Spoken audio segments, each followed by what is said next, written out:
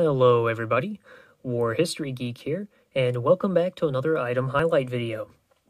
Today we're going to be taking a look at the World War II US M17 ammo chest. Now this World War II 50 caliber ammo chest was first introduced on March 9th, 1942 to replace the M3 ammo chest and the wooden 50 caliber ammo boxes in order to be more durable and to save on materials. Now this particular one is made out of steel, and that was mainly to save aluminum for aircraft particularly. So they purposely chose this steel. Now they quickly found that this steel didn't hold up all that well because, as you can see, it's all flimsy steel riveted together. So as you know, approximately let me take a look at my notes here. Roughly 6 months after it was introduced, it was replaced by the 50 caliber M2 ammo box that we all know and love. Now, this model ammo chest was not designed to be mounted on the side of the machine gun, like we are mainly familiar with.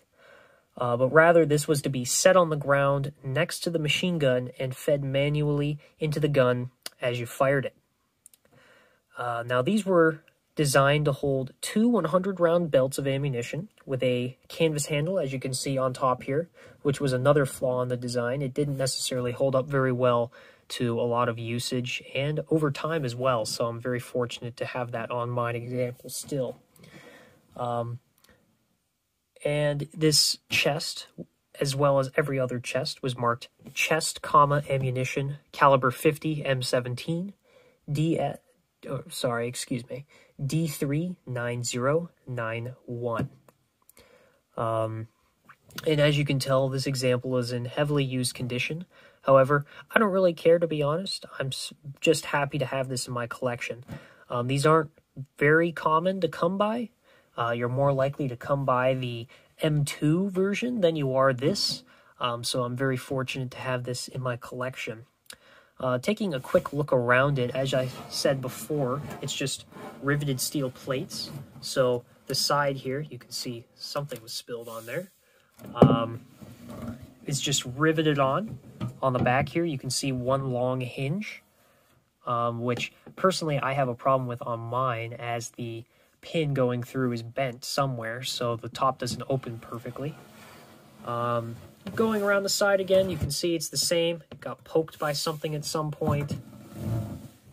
There's nothing particularly special to look at on the bottom, so I'm not really going to bother. Flipping it down so you can take a look at the handle. You can see it's two riveted attachment points there, and then a riveted canvas handle. And as I said before, these were not very durable, so I'm very fortunate to still have mine. As you can see here, it also has this latch, which also is particularly special to these earlier ammo boxes, as the later ones, as you know, have the larger heavy-duty latches. So this was the end of these small latches on ammunition boxes.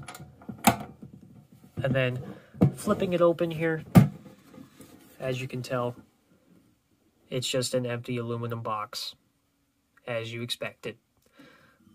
So, to be quite honest, that's really all I have for this item here.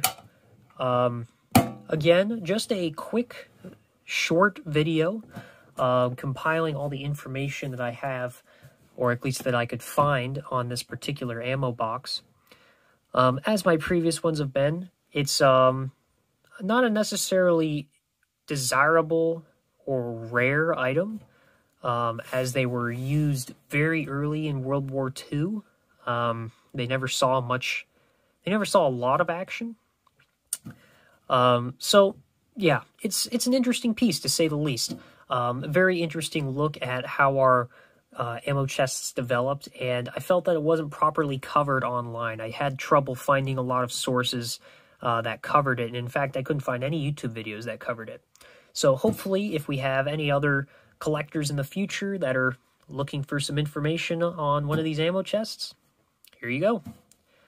So if you guys enjoyed, make sure to hit the like button, and when you're in that area, hit the subscription button and notification bell.